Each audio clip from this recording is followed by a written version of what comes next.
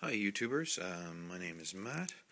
Um, I just wanted to show you a little experiment that I got from Inventor3 on YouTube. Um, First of all, how about we show you the experiment first.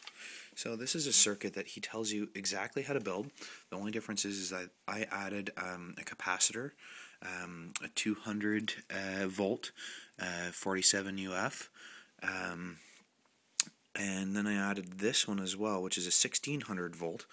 So I just I'll quickly turn it on, and we're getting about 0.23 volts. I'll switch it over so we can start off at 0. So put the amperage load on, and now we're at 0. Okay, so switch that back. Actually, we'll leave that on. Switch it back over, and it's already going up. Second I take that load off, it goes up really quick, so I gotta catch it quick. So look how fast that's going up. Now the capacity of this is 2, let's see if we can focus in on that. Yeah, so that's 2, that'll be 0.2 volts. So let's show you what I got going on here. You can see the black wire goes all the way up to that coil. These coils are from TVs. Inside TVs there's a lot of magnetic wire, and basically what that is a bunch of this little stuff wrapped up a crap load of times to make nice big coils.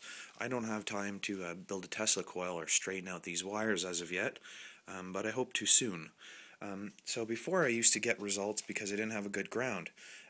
My numbers would go up very slowly, unlike this, and I'll actually show you the difference without the ground. So I ground it out on, you can see the my hose connection for the outside is in my garage. So I just ran a magnetic wire all the way across from there, all the way to the bottom.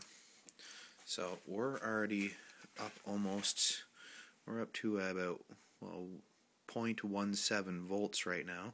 I can just quickly switch over to show you exactly how many volts we have. So we're at 1.9. So the most, actually, I was switching around with it, and I got it to go up to about 0.7 volts, which is a lot. So it had something to do with me taking the amp load out of there, and the voltage would go up. Another thing that's also explained with free energy. So they say that when you pull the first, when you turn on a switch, the voltage goes first. Then second follows the amperage. If you keep switching back and forth before the load, which is the current or amperage, can follow, then you end up absorbing more radiant energy. So I'm just going to give you a quick look at how I did this. You can see that it looks like someone's having technical difficulties outside. So yeah, and normally I should have put a loop on that, but I have yet to. I'm going to try to make this video as slow as possible. So we're already up to 0.24 volts. So I'm gonna do the load. So just give me a second. I'm gonna put this down. So I'm just switching over the leads, so that way I drain the load. I want to show you the difference in the amount of speed that it goes up if you do not have a ground on it. So there is the magnetic wire. It is now over there onto the other circuit that I built, which is 2 of them put together. And then it goes up there still.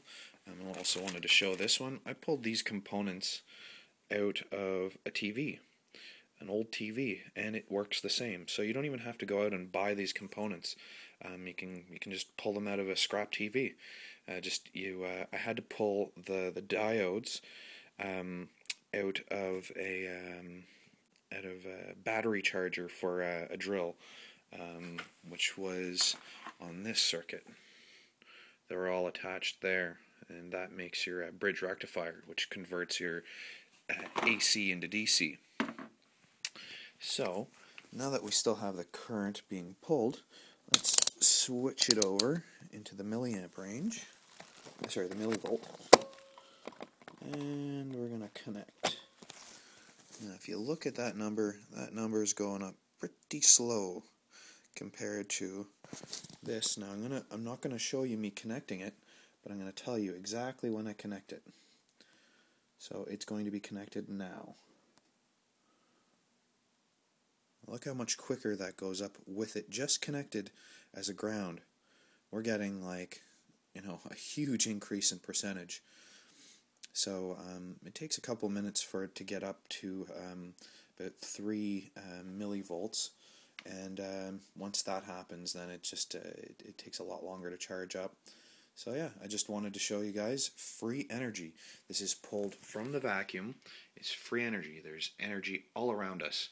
So yeah, my name is Matt, and you guys can send me a message if you want to get in touch. If you have any questions, I'm here to teach and help out. So the other thing is I will be covering is the GEET. I built a GEET, Vortex Plasma Heat Exchanger, and it runs off of that, which is just a bubbler. Can't see it very well, so I'll show it in the daytime.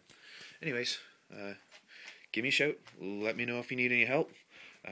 If you want to find Inventor 3, he is on my favorites list. Some people don't know how to work YouTube, so I figured I'd help you guys out.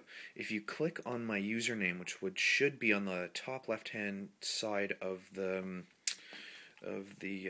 my video, you'll see H2O Plasma Plug. Well, if you click on that, that'll bring you to my page.